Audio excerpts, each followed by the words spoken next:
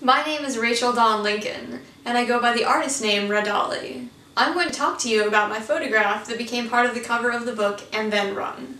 The photograph was taken when Arvin Vohra and myself and a few other people were coming back from a political event. As we turned the corner, I saw an opportunity for an awesome photo. I would describe the mood of this photograph as ominous and foreboding. What I like about this photograph is the contrast between the night sky and the bright streetlight.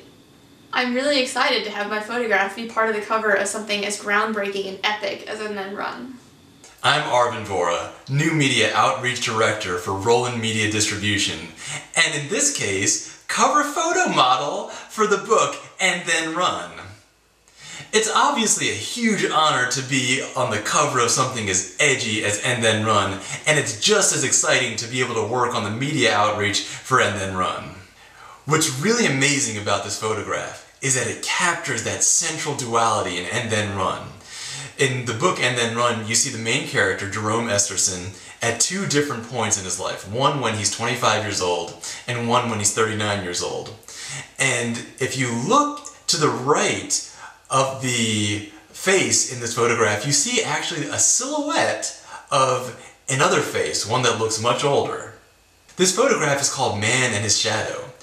And there's that first shadow that you see, the silhouette. But what most people don't notice about this photograph is there's actually a second shadow, this kind of ominous character near the bottom of the picture that, you don't really know who this guy is, but that he brings that kind of sense of foreboding, that just shady kind of darkness that's so central and so relevant and connected to the mood of And Then Run.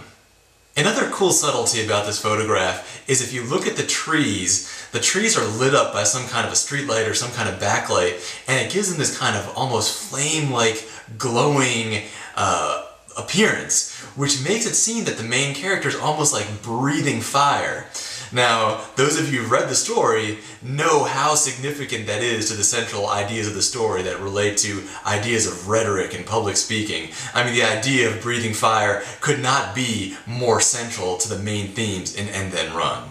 What we did in the cover is we took all the colors out and made it just a grayscale black and white image to really capture that sense of night and darkness that you feel in And Then Run. What so many people say about the book And Then Run is even in the daytime scenes, it sometimes somehow feels like it's always night in the story, even when it's broad daylight. And we really wanted to capture that in the cover.